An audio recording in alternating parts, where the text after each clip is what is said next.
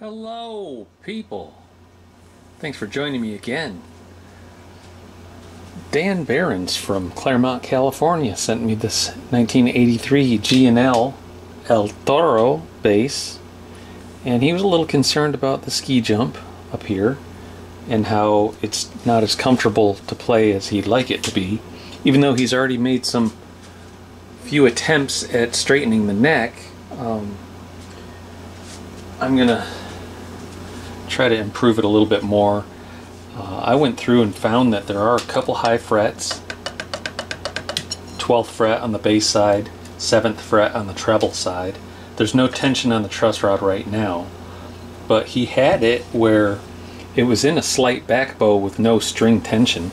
With string tension, it was it had pretty nice relief.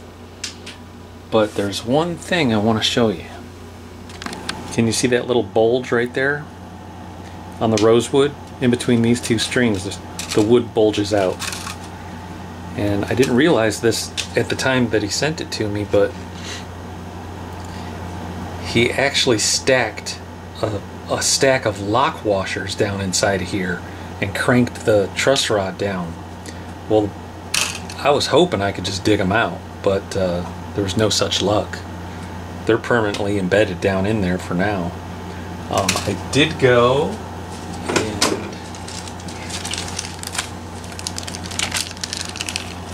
I backed out the silver bullet truss rod nut and made sure that the bottom of it was nice and flat and clean, and I inserted one of these flat washers on top of the stack of lock washers, so it has some, and I lubricated it with Vaseline so that when we turn it, we've got a little bit extra. We can get a couple extra turns out of it, and it has a nice flat surface to work with. So having a lock washer against there is a real coarse surface. So I'm going to go ahead and show you how I heat the neck and press it into a back bow. And in this case, I'm going to let it set for like 4 or 5 days because I'm going out of town. And when I get back, I'll tighten the truss rod. It should stay in a back bow, and it should straighten out into a slight relief when I put the string tension back on it. So let's heat her up. We're not going to heat her up just yet. We're going to do a little bit of fretwork. We got 2 high frets and a huge ski jump. So 7th fret on the treble side. And get these strings out of the way. If I take a shorter straight edge, you can hear it rocking. And I like to use the pillar file from StewMac.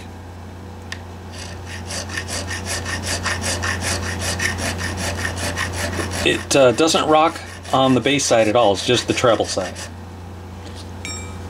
Another thing you can do before you start filing away, which I did not do, but I could have done, is take like a 4/1000th or 3/1000ths of an inch feeler gauge and see if you can get it underneath the fret. Sometimes if you can get that feeler gauge under the fret, that means the fret's not seated well. This one looks like it is seated pretty good. I can't get the feeler gauge under there, so it's seated, but it's just a little proud. And I just file and recheck. A little bit in the right there.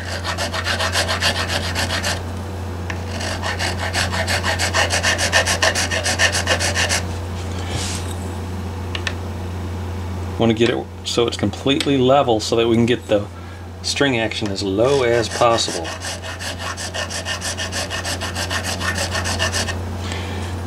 And then now that that's level, we can hit it with this Z file original to recrown it.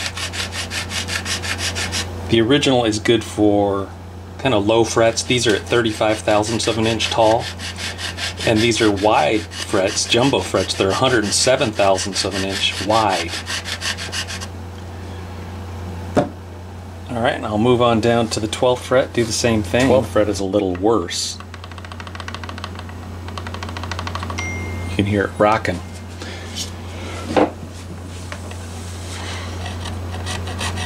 It's just on the bass side, 12th fret bass side, nothing.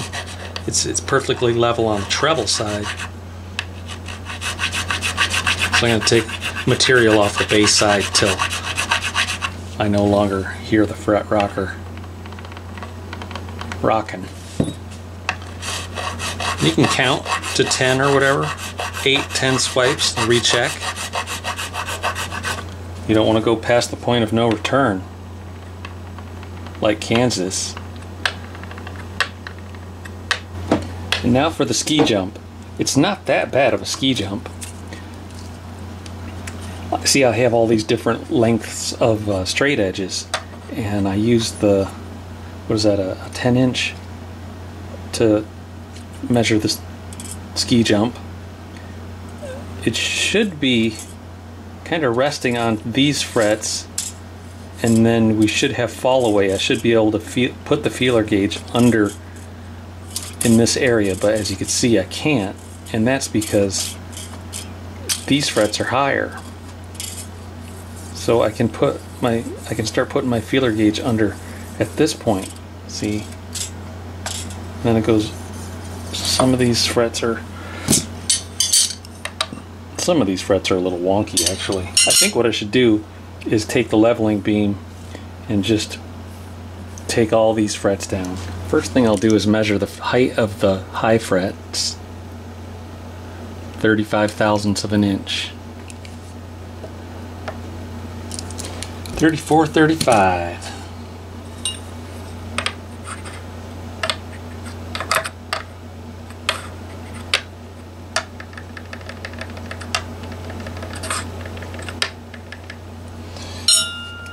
And take this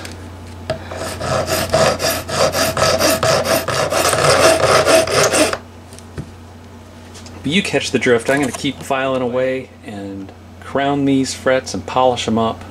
Then we'll heat it up. Okay, I'm getting ready to warm up that neck.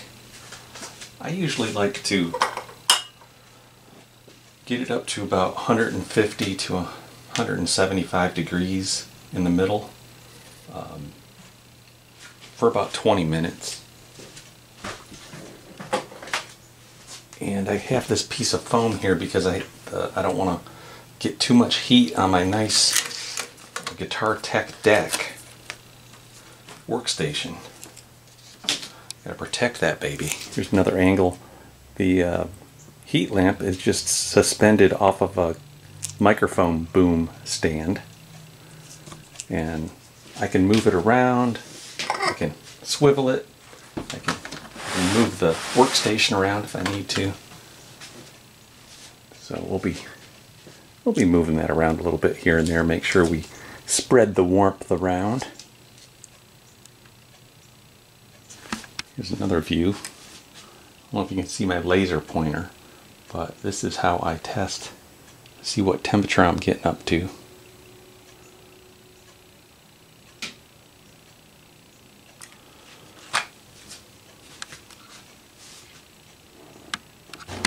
Might notice a little steam coming off the wood. That's okay.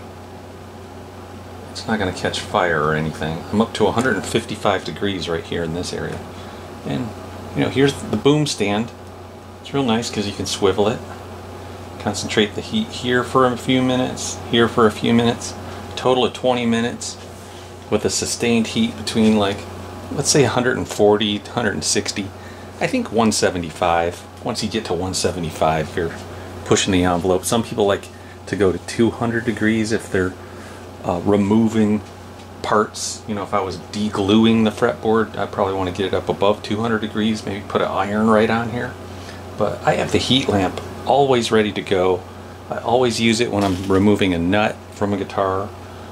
I usually use it to remove guitar bridges, and I make sure I, you know, put cardboard around the surrounding lacquer around the bridge so I don't bubble it up and melt it. I'll show you what I do here before I clamp it up, put the clamp on it.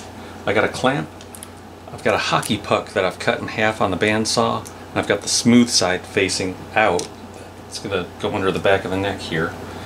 I've got radiused blocks at the 12th fret and the 1st fret. And then I got a block of wood. Some people use a leveling beam. Some people use 2x4.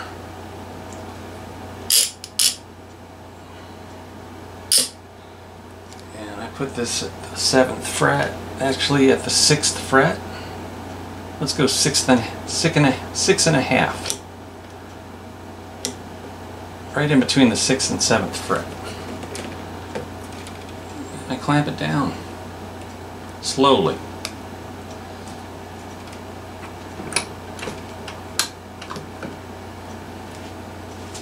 You don't want to crank it down all at once. You want to slowly put a back bow in that neck. Don't really have to, you know, use a lot of force. And that looks like a pretty good back bow. I can leave that set for a couple days. I found that leaving it for 3 days is really beneficial. One thing that you want to do before you heat up the neck is make sure that the truss rod nut has been loosened a bit. After it cools and it's set for 3 or 4 days, you can come back in and crank that sucker down really tight. I mean, till it's in a ridiculous looking back bow. And even before you take these clamps off, before you take the one clamp off, I should say, crank it down. This is in a couple days. You want to crank that sucker down, put the strings up to full tension, and let it set for a week and see where the neck bow is at that point before you make any more adjustments. It's been a few days, it's still clamped up. Before I take the clamps off, I'm going to tighten the truss rod.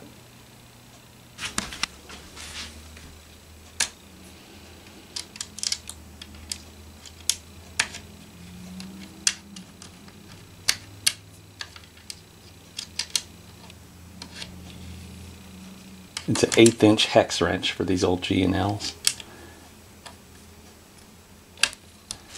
I tightened it pretty snug. Not as tight as I could possibly tighten, but it's snug. And now, if we take a straight edge, we should see a definite back bow.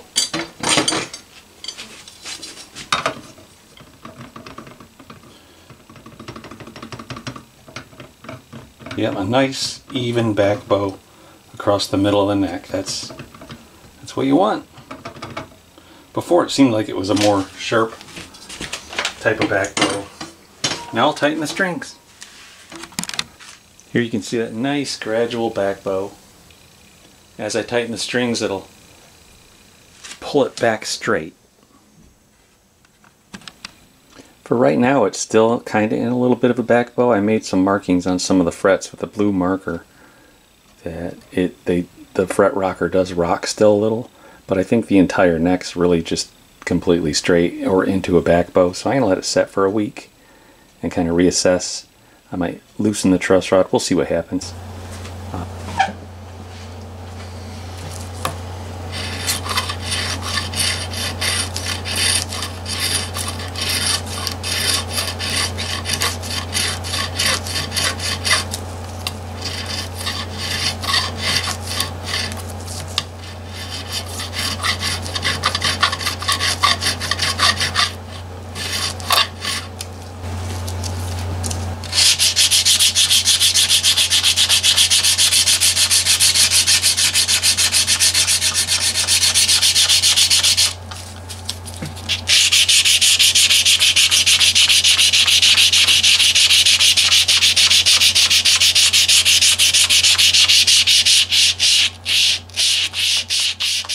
This neck has some really bad looking spots on it, and it has some indentations. It has some of the polyester feels soft, and I'm just gonna sand it with 400 grit sandpaper so that I can get some shellac to stick to it. And we're just gonna see if we can't put a new little top coat of clear finish on this neck for old Danny boy, because he did in his attempts to, there it goes flying, to clamp the neck into a back bow, he made some indentations in the polyester, so this should correct that. So actually there was like some marks here from the hanger, and whatever the clear finish was kind of soft right there, and I was able to kind of pick it off and sand it again smooth. And I was wiping it with some acetone because I figured this was polyester, but it turns out this might be lacquer. This is old enough where Leo Fender G&L may have still used nitro lacquer, and I can actually see some cold checking marks in the lacquer. So correction here, this is a lacquer neck, but I can still shellac over it. I'm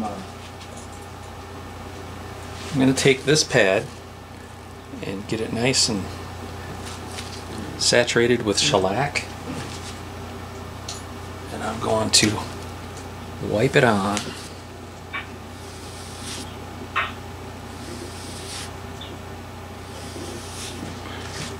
I'll probably do about 10 coats like this, and it'll start to build up. So we fret leveled, took out that ski jump, found some nice lighter gauge strings that this neck can handle, and lastly, and most importantly, is this neck shim. The problem before was really high string action, and Dan was just completely out of real estate down here with the saddles. We couldn't lower them any further, and the micro tilt adjustment was screwed in so tight, I mean so far basically. When you take the neck out, and what you see is that micro tilt adjusting screw sticking up, and I measured how far it was adjusted upwards, 80 thousandths of an inch. So I took a piece of hard maple, which was at 100 thousandths of an inch, and gave it a little taper down in the garage. I took the plane and I planed it down, and then I sanded it a bit, and I kept measuring with my calipers till I got to about 40 thousandths on this end of the taper and 80 thousandths over here. The shim, I'm going to pan out. The shim is this size exactly. I made this Mylar template to begin with so that I knew exactly how to cut the piece of maple.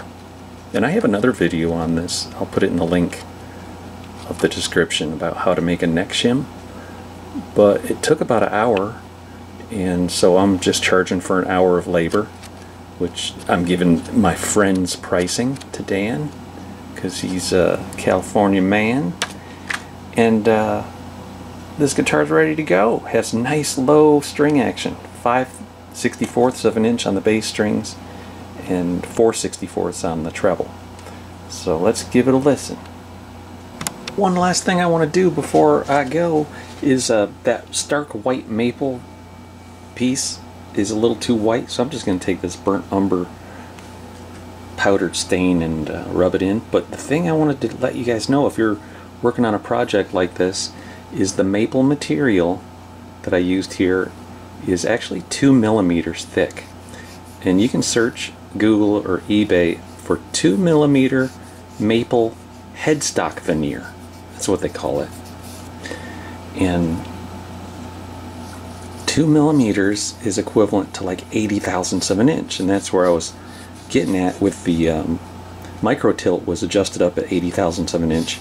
So because I don't go down to 0 on this end, I don't have this crazy angle like I used to. But what I did get was the neck sitting further this way with a less of an angle. See what I'm saying? That makes the strings lower. Or you could just tilt the back edge of it and make the strings lower, but then you have this ski jump kind of effect going on. So we just wanted to raise the neck up more or less and give it a slight tilt back, slight taper. All right, that's how the problem was fixed on this one, but the next bass could be an entirely different situation. So we got to take these one by one as they come. There's no fix for every single guitar. It's not the same fix, but there probably is a fix, but it's not always the same fix.